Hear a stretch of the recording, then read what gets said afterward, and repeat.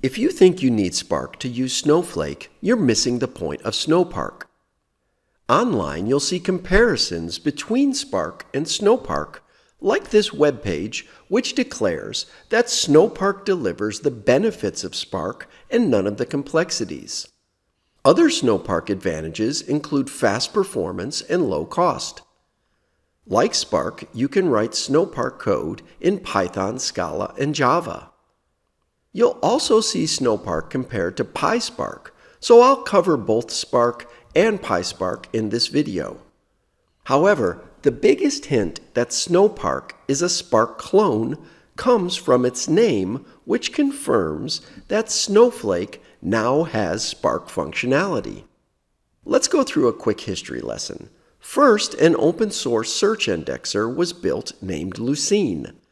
Then a web crawler named Nutch was created so that the two open source projects could be used together to create a search engine.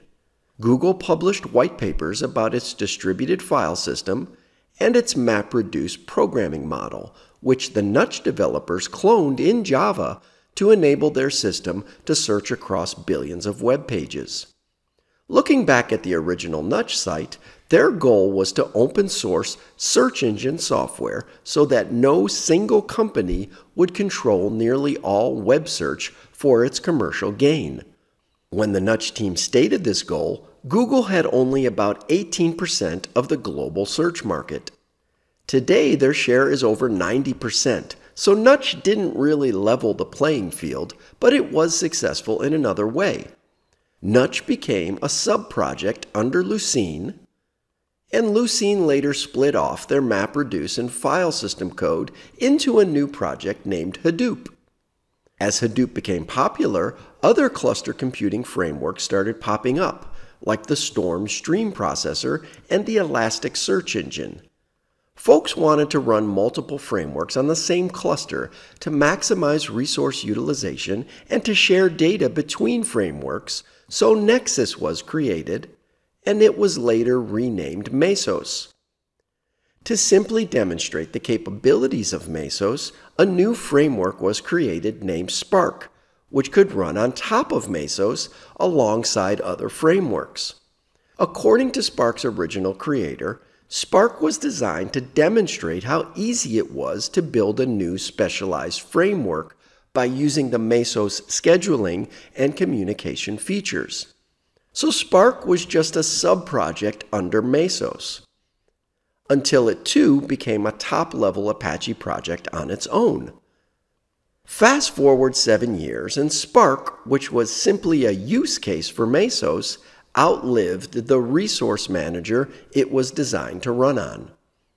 Spark was written in Scala, which has an easier functional programming syntax than Java, but also runs on the Java virtual machine.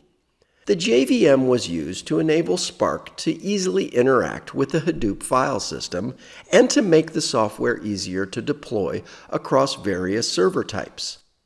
Beginning with release 0.6, programmers could use Spark via a Java API.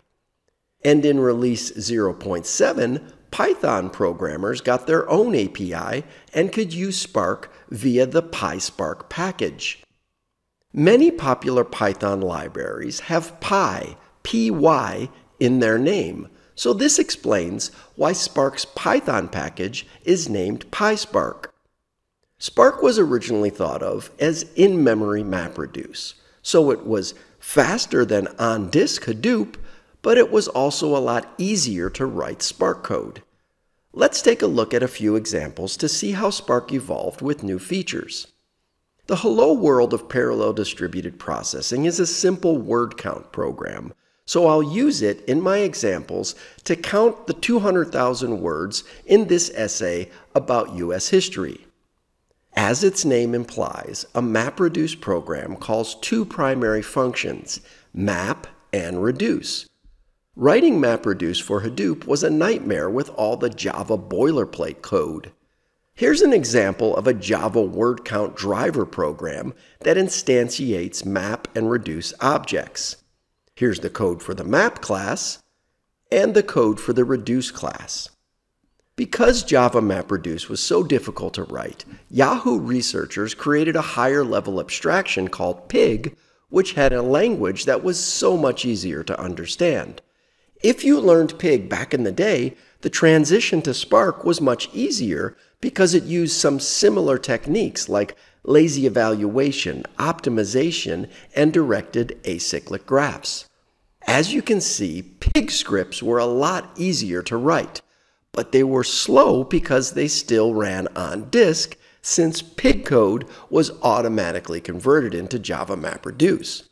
Spark's original Python API was slower than equivalent code written in Scala or Java because there was a lot of context switching and communications overhead between Python and the JVM. Programming for Spark in the original Python API was also a little convoluted because you had to use Lambda abstractions similar to how you did with functional programming languages. And you can still see its relationship to Hadoop MapReduce with map and reduce functions. Things got better when Spark's Milestone 1.0 version was released because of the introduction of Spark SQL. Under the hood, Spark performs logical and physical optimizations similar to a database management system, plus it compiles the query into Java bytecode, which runs natively on a JVM. As you can see in this version of a word count query, Spark SQL looks similar to typical SQL statements. The next big step up for Spark was when they introduced a new data frame API, which was inspired by the main data structure in the R programming language and in Python's pandas package. A data frame looks similar to a spreadsheet. Originally, to enable SQL queries in Spark, a new collection class was introduced consisting of row objects with an associated schema. Then, to enable data frame programming, the collection was converted into a new class, which is manipulated using domain-specific language methods. 30 new methods were added, including those similar to SQL, plus methods that are similar to those in pandas. A common process optimizes queries written in both Spark SQL and the data frame DSL. Data frame relational operators build up an abstract syntax tree just like a parser does for SQL statements. Using PySpark to write data frame logic is as easy as writing SQL statements. Spark is a computational engine. Despite the fact that some services package it with data storage features, Spark is not a data lake or a data mesh or whatever the new data buzzword is. In fact, Snowpark can be described exactly like Spark's definition of itself today. Snowpark is a multi-language engine for executing data engineering, data science, and machine learning on single-node machines or clusters. When comparing Snowflake to Spark, Snowflake's cloud database obviously already provided SQL functionality, so what was missing from the Snowflake platform was data frame programming, which is now provided by Snowpark, a feature announced at Snowflake's annual conference in 2020. With Python worksheets, folks can build data pipelines, ML models, and data apps directly from Snowflake's user interface, SnowSite, like I did here when I built a Snowpark word count program. The Snowpark APIs are so similar to the Spark APIs that folks with experience in Spark will have no trouble writing Snowpark code. First, we convert all letters to lowercase and remove all punctuation. Then we convert each line of text into an array of words and create a new row for each word. We remove empty strings, remove all common stop words, count all occurrences of each word, sort by count from highest to lowest, and display the top 10 most frequent words. Snowpark simply translates your PySpark-like code into SQL and runs it on the Snowflake query engine. Here I ask Snowpark to show me the SQL statement that my data frame code will be converted into. To prove this works, I ran the generated SQL in Snowflake and received the same results that I did when I ran the Snowpark code. The Snowpark examples I've shown have accessed internal Snowflake tables, like this one, which I named in an obvious way. So you can use Snowpark for ELT to transform data that you first ingested into a raw Snowflake table. But you can also use Snowpark on external tables. Here I defined an external stage by pointing to the URL for a Parquet file in Azure Data Lake storage.